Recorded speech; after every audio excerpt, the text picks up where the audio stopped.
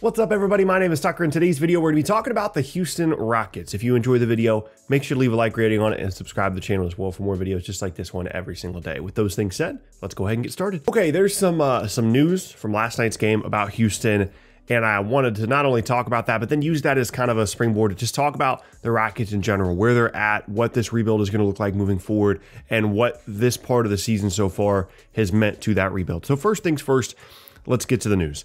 There was a heated exchange, supposedly, in the locker room for Houston at halftime of their game against Denver yesterday.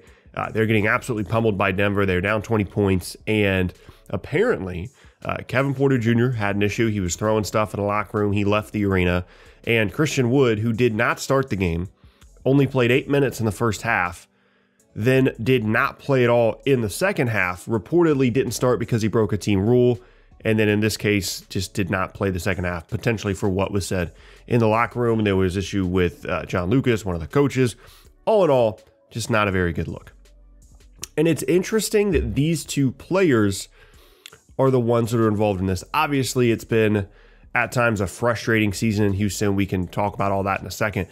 But these are two talented, yet it's weirdly available players.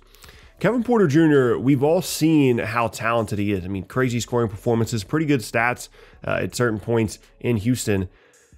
And we saw that talent in Cleveland as well. And Cleveland moved him for a top 55 second round pick, which is NBA code for nothing. They traded him for nothing because the top 55 second round pick thing is notorious for we need to put something in the deal. We don't actually think we're going to get anything, so just take this guy from us so we don't have to just straight up cut him. Go ahead and have Kevin Porter Jr. That's what happened with him in Cleveland, despite the talent that we've seen, which points to some of the issues he could potentially have off the court. There were issues in Cleveland. Apparently, they moved his locker and he lost his mind, and ultimately they decided to move him. And then Christian Wood, who is, again, a talented player, a big guy with skill, that signed a deal that I think a lot of people saw as cheaper than what they had anticipated Christian Wood would have signed a couple of off seasons ago.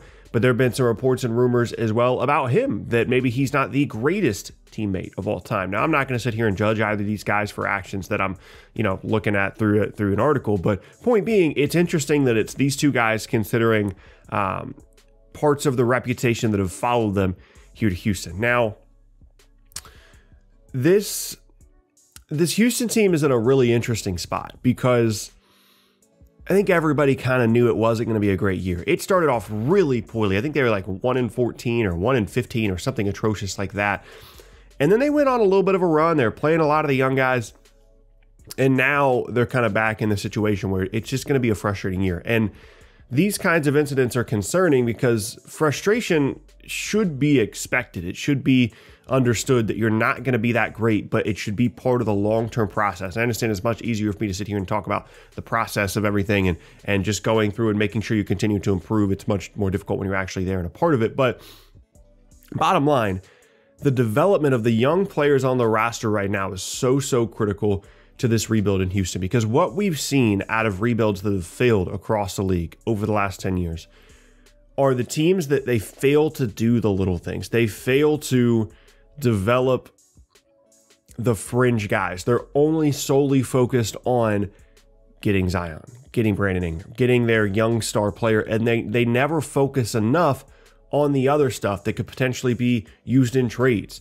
Or just, you can never have too many assets as a basketball team, and too often the rebuild is focused on, let's get this top 3 pick, and that'll solve all of our problems. And for Houston, they've got Kevin Porter Jr., they've got Christian Wood, they've got Şengün, they've got all these other rookies, they've got Jalen Green, who's had an up and down rookie season. They need all of those things because, yes, they have future picks. They have their own pick. They're probably going to have a high pick again this year, but you have to get the other stuff right as well. And that's especially critical as it relates to Jalen Green. And again, I'm not going to sit here and tell you that Jalen Green is going to be an awful NBA player, that he was a mistake or a bust or anything like that. But anytime that you have someone drafted directly after you that is playing as well as Evan Mobley is, and Evan Mobley's team is winning basketball games. Granted, that Cleveland team is better than what they have in Houston, but still, it's going to cause some concern in terms of the decision-making process in the front office. You can start looking and say, how did we as Houston not see what this guy was going to be? Why did we take the Jalen Green guy who, again, he's been fine. But the overarching point here for Houston is the goal needs to be doing as many of the correct things as possible to put yourself in the best position moving forward. This is going to take a while. It's not going to be quick. You're not going to be rebuilt in a year and a half, 2 years. It's going to be a 3 to 4 year thing.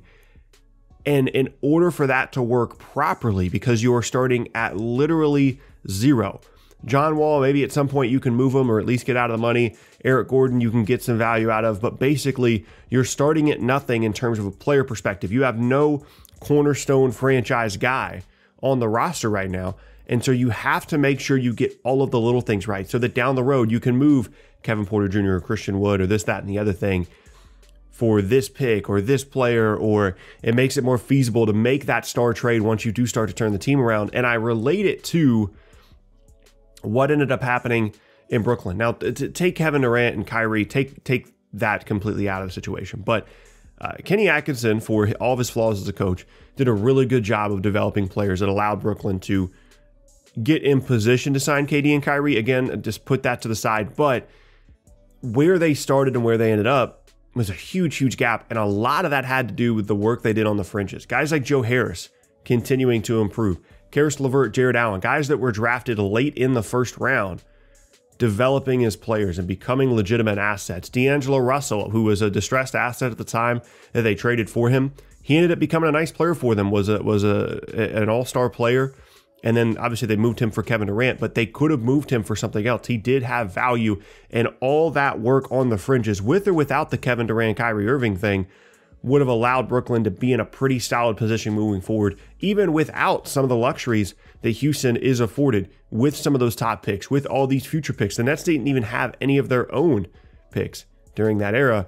And so if you take that mindset and you think about making sure you're getting as many things right as possible, getting Kevin Porter Jr. developed into the talented player that I'm pretty sure everybody knows he can be, making sure that Christian Wood focuses not only on putting up numbers, but on driving winning basketball, making sure you're building a healthy culture that revolves around continuing to improve day in and day out. Those are going to be the things that more than anything else are going to help Houston complete this rebuild in a way that they're happy with. Now, ultimately, I hope that this coaching staff is the group that allows them to get there. Obviously, it's been an up and down start to Stephen Silas's coaching career. And it seems like, based off his post-game comments, what he and his coaching staff were attempting to do with this group in terms of making sure they were giving great effort, making sure they were competing, is partially what led to the issue that instigated me making this video in the first place. And so on one hand, it's unfortunate that the players responded that way, but on the other, it is good to see that they are pushing them in that direction. But ultimately, again, this is where we're at. This is going to take a little bit. You're going to be frustrated. There's going to be times where you go 2-8 in a month and you're going to be looking around wondering what in the world is going on? Why can't we win basketball games? We should be better than this. But the focus should be, hey, Şengün's averaging 15 and 12 this month, hypothetically. That's really, really good. He's made some strides defensively. I like that. Let's make sure that in 3 years, this is like a 17 and 11 guy who's protecting the rim, who's a pretty good passer, whether that be for our team or another team. That's an intriguing asset. Hey, Jalen Green's assists are really up. The turnovers are down. He's taking more efficient shots. All that athleticism and the other things that he brings to the table are always going to be there, but he's continued to improve as a perimeter player. Kevin Porter Jr. is doing more things than just scoring and playmaking. He's defending a little bit. He's making some of those in-between plays. He's improving as an off-ball spot-up guy. Christian Wood improving as a defender as well. All of those things are going to help lead you to a situation in which you can be just a better built NBA basketball team, again, whether it be for your team or a different team. So ultimately, that's where they're at in Houston, and I would just advocate for patience. It's unfortunate that this situation went down the way that it did. I don't know what the punishment is going to be for either of those guys, but ultimately, they're talented. And if you're Houston, you bet on talent at this point, and you do your best to continue to develop these guys as players and as people and help them continue to improve and how they deal with frustrating situations like that. Again, not having actually been there, I'm not going to sit here and judge guys too much for their reactions to, again, what is a frustrating situation. But ultimately, I'm rooting for Houston, quite simply, just because I want as many good basketball teams as we can get. And hopefully they continue to make the proper moves on the fringes so that guys like Jalen Green and whoever they pick moving forward have a really, really good environment in which to continue to grow as players and hopefully be a good team over the next couple of seasons. But that is going to be the end of today's video. I thank you guys very much for watching. Once again, my name is Tucker. If you missed any of my previous videos, be sure to check out the boxes on screen, as I said. With all those things said, I hope you guys have an awesome rest of your Sunday and a great rest of your weekend, and I will see you all next time.